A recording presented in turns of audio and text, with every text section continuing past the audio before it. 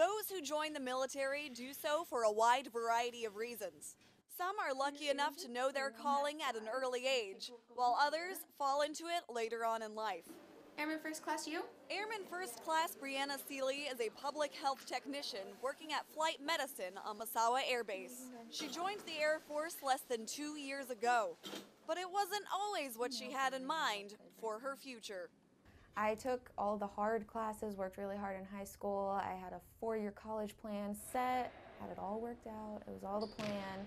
And then I think my junior year was the first time I had kind of a heart attack, oh my God, real life is coming kind of thing. And my dad was like, hey, if college never pans out, 4th generation military would be kind of cool. And I was like, no, Dad, I'm taking hard classes for a reason. All I had to do was kind of dot the I's and cross the T's on all of my college stuff, and I panicked and decided to take a year off. So I did the whole move out of the house, work odd jobs, and one day I just decided I didn't feel like I was doing enough. Without my dad knowing, because I didn't want him to pull the I was right card, I went and I enlisted in the Air Force.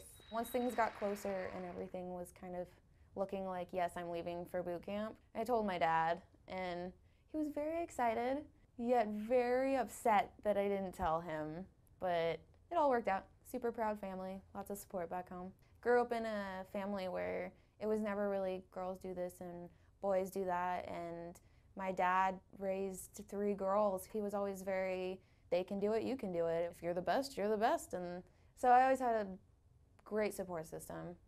I think that's mainly why I'm here now. Don't want to tell him that he was right, but I think up until now, probably joining the Air Force was the best decision I've made in my life. Senior Airman Sarah Mitchell, Misawa Air Base, Japan.